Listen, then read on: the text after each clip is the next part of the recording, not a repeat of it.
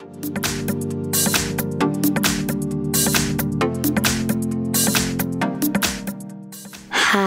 today I would like to show you how you can transfer files from an Android device to VIVO X51. Firstly, open Play Store on both devices and download an app called Send Anywhere.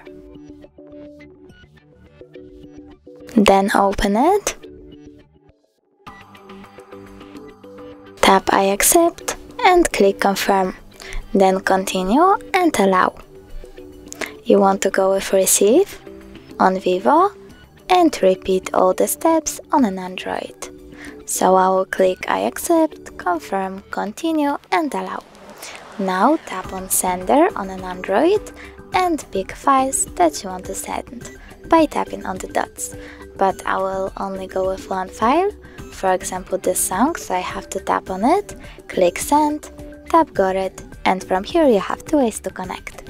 You can scan QR code or input password. I will click on the scanning icon, tap allow and scan the code because it's faster.